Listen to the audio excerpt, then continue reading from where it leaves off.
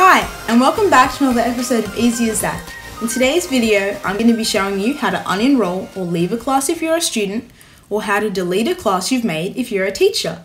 If you're a student, start off by opening your Google Classroom app or going onto the website.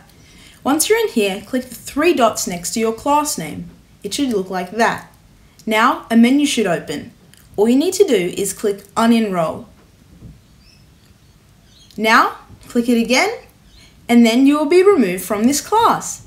But if you're a teacher and if you'd like to delete a class, click the three dots and then click Archive. Click it again, and then in the top left-hand corner you should see three lines.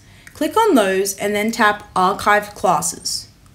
Now you can actually see these classes that you've archived. Once again, tap on the three dots and then click Delete. And there! You have successfully deleted or unenrolled from your Google Classroom class. Don't forget to leave a comment if you need any more help or would like to request another thing for us to fix.